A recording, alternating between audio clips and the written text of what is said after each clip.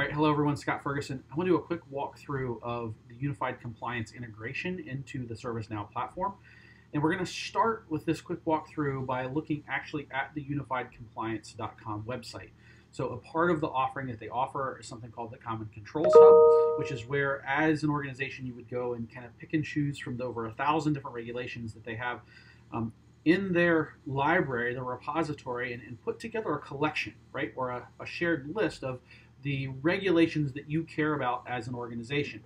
So when I get into the Common Controls Hub, the first thing I'm going to go to is my workspace. And in the workspace, you have the ability to essentially select, pick and choose from all of the different regulations. And you can see here, and I've got a list here, which I've titled for myself, right, one that I put together last year, right? So this is my initials here, but you'll see I've put together this list of all of the regulations that I care about, right, that I would want to import into my particular system. And on the left-hand side, we could do things like drill into, in this case, the one that I have here may be COVID related, right? It's international. Or if I went into Europe, well, under EU, we'll see that I've selected GDPR, right? So there's 1,000 plus of these in here, and I've selected a variety of them across, internationally, Europe, North America, right? You can pick and choose the ones that you want as you pick those regulations, right? So in this case, I've got a list of 19 regulations selected, and we can see the list of them here on the left-hand side.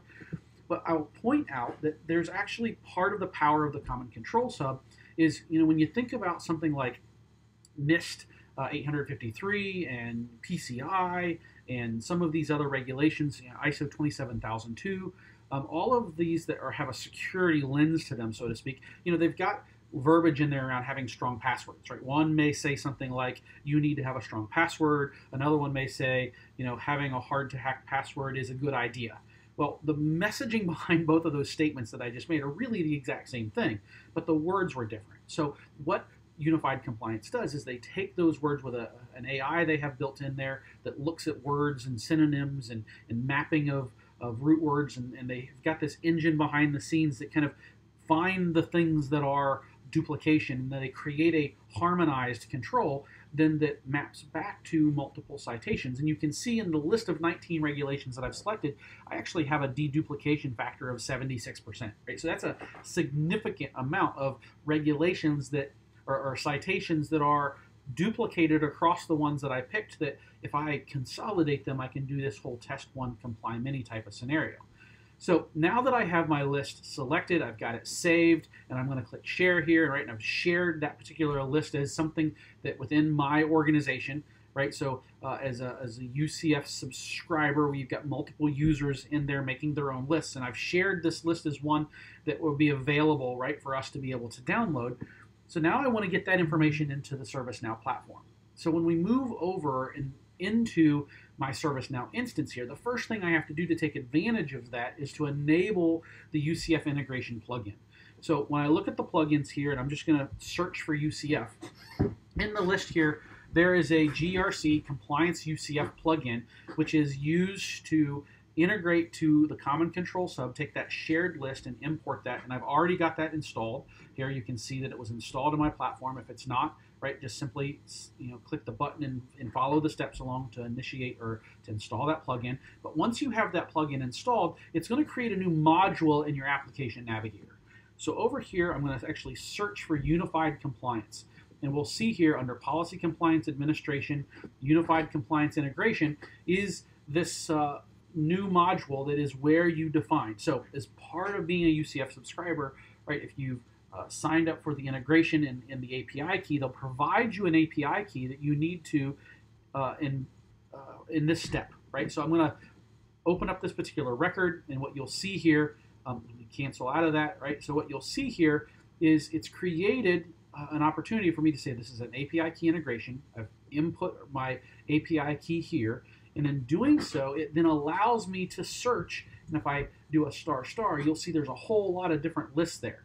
Now, I specifically want to use that one that I created, so that SMF, right, master list, and if I select that one, and then I click on Save Configuration, it's going to go out to UCF. It's going to then import that shared list directly into my platform. So that 19 regulations that I had sitting there, I'm going to select that. It says it's going to run in the background. Now, I've already up front did a little bit of the import here to make sure that we were doing this, right? You can see that it's going to import that shared list. It's going to compare it to, because I've imported this once before, it's going to compare it to what I have, and it's going to give me an opportunity then to see things that's changed in this and apply those changes into my environment.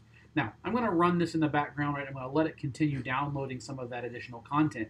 But as you move forward in this process, right, how that then you take advantage of the content that was loaded, and we can see, right, it's 18 of the 19 have downloaded, right, the different regulations that have been installed here. But I want to go to Authoritative Documents. So under Policy and Compliance Authoritative Documents is where you're going to see that information, right? So if I select that, I now have a list of all of those authoritative documents that have been loaded into my system. And what we'll see here, if I scroll down and maybe take a look at some of these, maybe I want to look at NIST 866, which has to do with, incident response or HIPAA, right, or whatever it may be. I want to look at some of these different regulations. So I've got them all available to me right here within the platform. So what I want to do is I want to actually take a look at the NIST 853 as an example.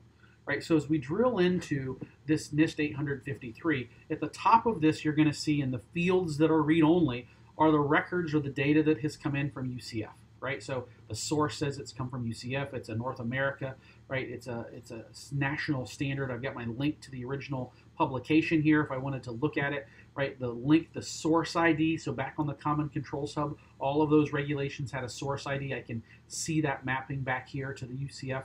But I also see that as part of this, it's downloaded a whole series of these citations that make up that particular document. Now, for the sake of conversation, I want to narrow this down because I want to show you some of the power of how this comes together. If I look at the citations that make up